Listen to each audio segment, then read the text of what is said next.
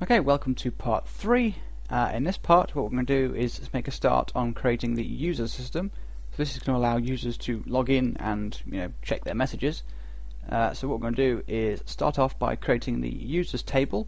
I'm working in this private message system database here. So what we're going to do is just create a new table.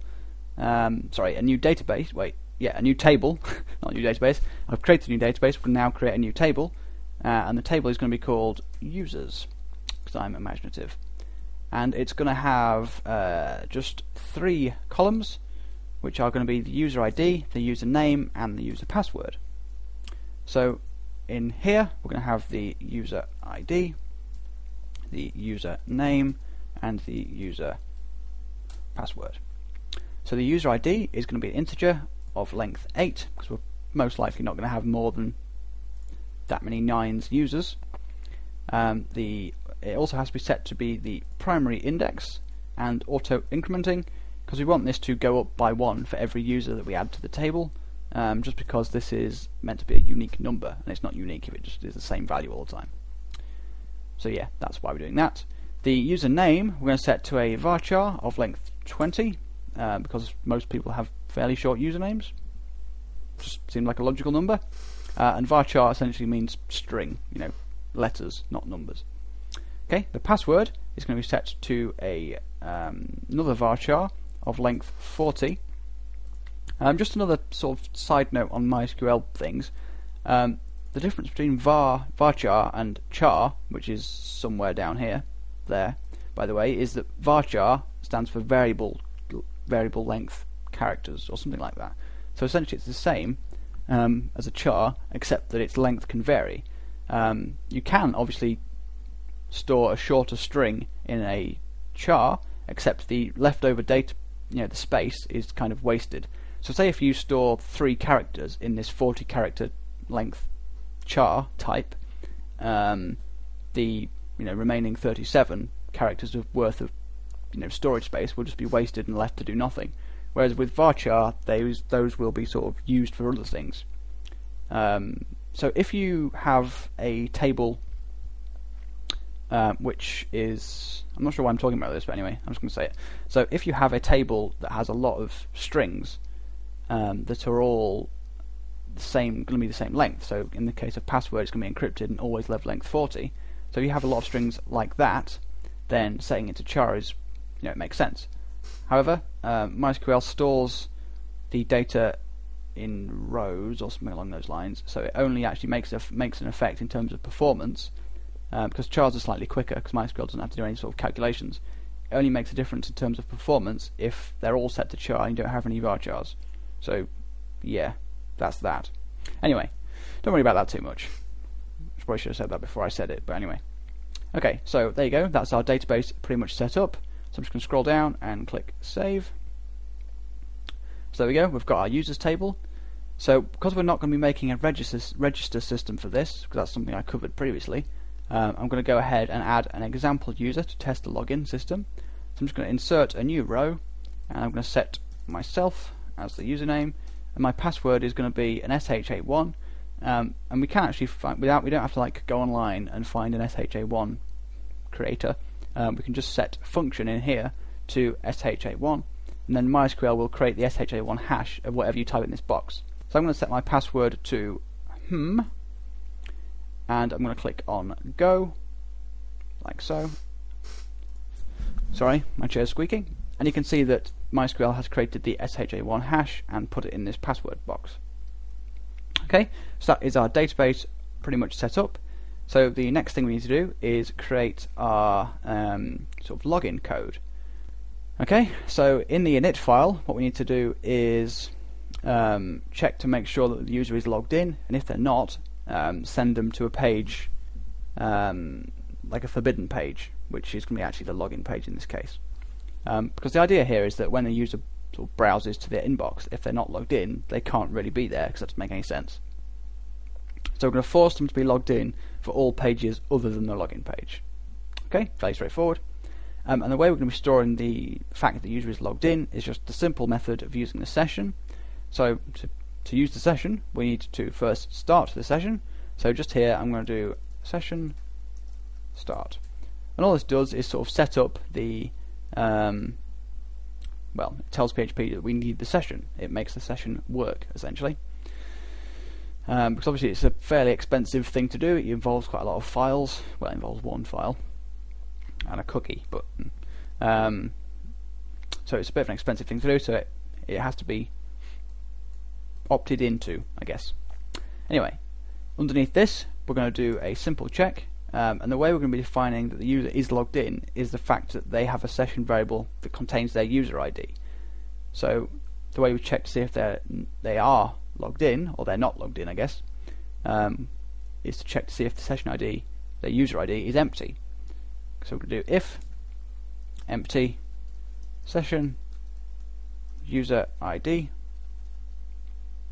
If it is empty, we want to, well, at the moment this means if they're not logged in, then we're going to do the, you know, you're not logged in, click here to log in type thing here.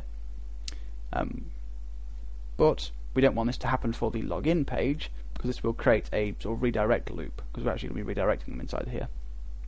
So what we need to do is go to our, well, up here, we need to add another condition to make sure that get page is not equal to login. And we don't need to check to make sure that get page exists here, because we've already done that here. If get page isn't set, or it's set to an invalid page even, they'll be redirected to the inbox, which this does not satisfy. But anyway, so inside of here, once we've determined they are not logged in, we're going to use the header function again to redirect them to the login page. So we're going to do the location header once more to send them to index.php page equals login. We're also going to send the HTTP header as before, except this time we're not going to use 404, we're going to use 403 because they're not allowed to access the inbox page. That's what 403 means, it's forbidden. Access denied, essentially. So HTTP/1.1 403 forbidden. Okay. And also because we're redirecting them, like I said before, we don't need to run any of the code below this, so we can just kill the script with die, like so. So that's that done. We can just test this out by going back to our browser and going back to our here, and we'll just try to go to the inbox page, and that worked weirdly. Actually, I think I might still be logged in, so just bear with me while I log out. Okay, yeah, I was still logged in from my previous testing. My session was still active. So that's why that didn't quite work, but I've fixed that now. I've logged out in a sort of annoying, awkward manual way. So I'm going to reload the page, and we should see that I get redirected to the login page, which I do, so that's good. So whatever the user tries to do to get to the inbox page, they will always be redirected back to login, and their browser will be sent a 403 forbidden header. Okay, so that's that. So now we need to actually code the stuff to let them log in, and we're actually going to do this in the init file because we need to redirect them somewhere after they have logged in, and we can't do that after some output has already started, because headers have to come above output. I've said that before, so I'm not going to go over it too much. Anyway, so let's go to our init file, and we'll code that. So just under the session start, what we need to do is make sure that the user has actually submitted a login sort of thing. And remember that this init.inc.php is included above all pages, because it's included in index.php. And that means that we can actually submit the login information to any URL at all, as long as it is a valid page, whereas this will happen before... Sorry, chair again. Otherwise this will happen before the login is checked. So as long as it's a valid page, you could submit the form there. I just kept it as login for the sake of it, really. Okay, it's really annoying. Okay, it's going to require some editing. Right, so what we need to do is check to make sure that the user has submitted the form. So we're going to do a simple if is set post user name and post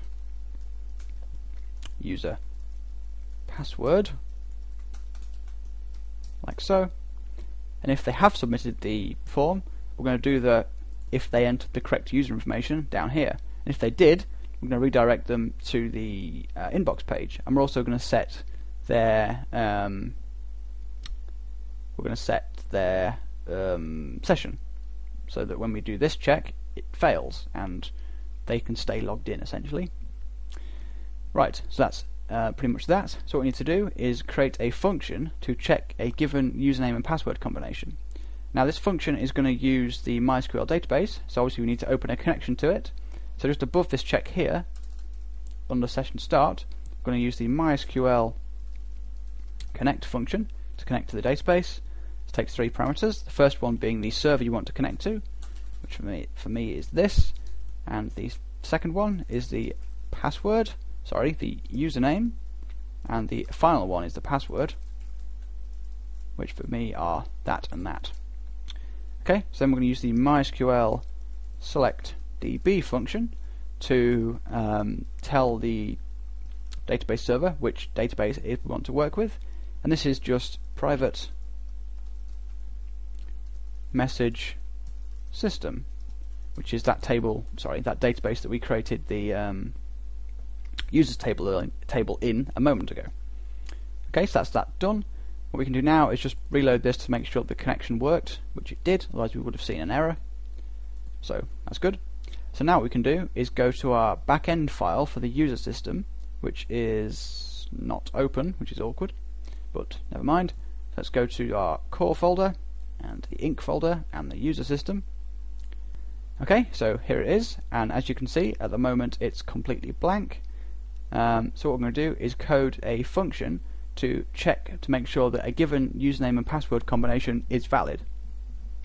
So we're going to call this function validate credentials, and it's going to take 2 parameters, the first one being the user name and the second one being the user password. Okay, so that's that. So we need to make sure that this data is safe for use in an SQL query. So for the username, we're going to apply the MySQL real escape string function, which, as well as being a bit of a mouthful, it escapes any control characters that would have meaning to the MySQL server and makes them safe to use in an SQL string. I do have a video on that if you're not entirely sure what I mean, so I'd recommend that.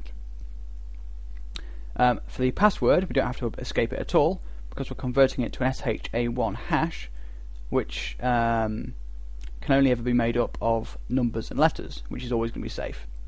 So for the password, we just need to do SHA-1 user password. Okay, so that's that. Those variables are now safe to use. Just something to be aware of, which I actually have just made a mistake here. That should be user name, not user. Don't really sure what I was thinking there. Something to be aware of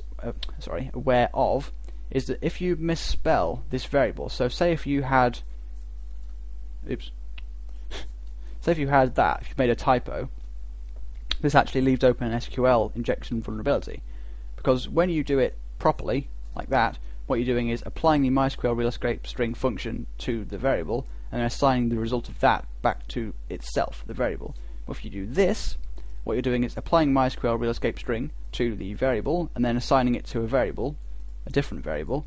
However, then you'll probably go ahead in your SQL and use this, which still contains the unescaped value. So it's just something to be a little bit aware of. Typos can cause security problems. Anyway, what we need to do down here is run a query to, well, actually what we're going to do is get the user ID, but I'll explain the the reason for that in a little bit, well, in a moment. So, yeah. So to check to make sure that the user exists with this username and password combination, we're going to run the SQL to get their user ID.